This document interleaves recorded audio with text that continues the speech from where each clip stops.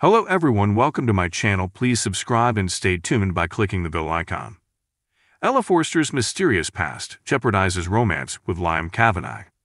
The character arrived in the village earlier this year and is played by former Coronation Street actress Paula Lane.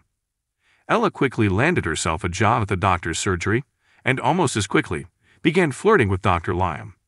However, things were complicated by Liam's fling with Chas Dingle and her subsequent breast cancer diagnosis, with the GP torn between the two women. But in the end, he ended up with Ella, even though his heart was with Chas. In upcoming scenes, the couple have an unusual date at the scrapyard.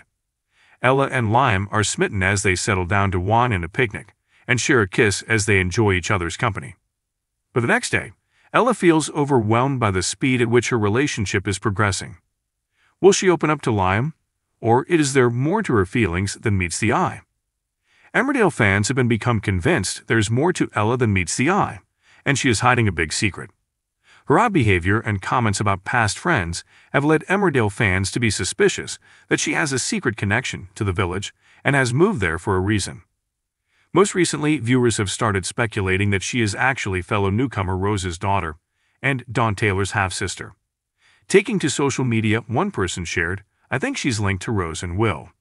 Another joked, "And now there's Will's other daughter," as Ella came on screen. A third added, "I agree, I actually think Ella and Dawn look alike, possibly siblings." Someone else added, "A lot of people were saying that before. I'm now going with people saying Dawn's mom is her mom too."